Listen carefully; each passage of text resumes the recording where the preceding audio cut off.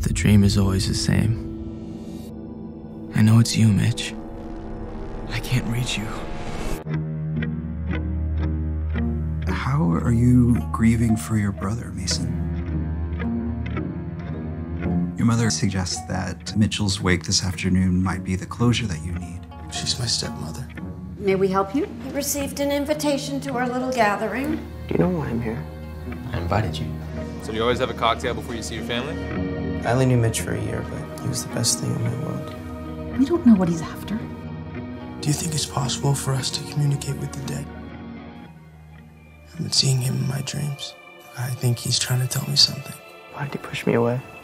Mitchell was always a mystery to me. None of us knew what was going on in his life, not really. Why'd you have to pull me into this? Sorry. It's possible the coroner told us what we wanted to hear. Why don't you just let him rest in peace? I wouldn't be coming to you if it wasn't important. If you sense someone's trying to reach you, then they probably are. How come we're not supposed to talk about him? You are supposed to talk about him, sweetheart. That's when I found the way to reach you.